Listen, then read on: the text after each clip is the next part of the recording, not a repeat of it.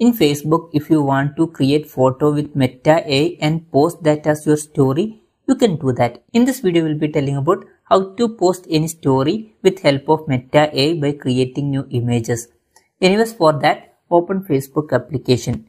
After opening Facebook application, here you can see create story option. Either you can click on this create story option, or above you can see one plus button. Click on this plus button and select story option. When you are clicking on that, you will reach that page.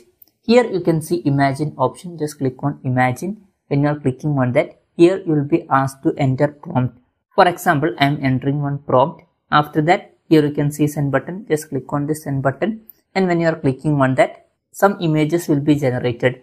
You can select whichever image you want. For example, I am selecting this image.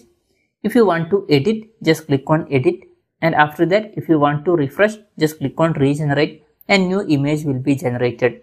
And after that, if you want to animate this image, just click on animate, and when you are clicking on that, in few seconds that image will be animated.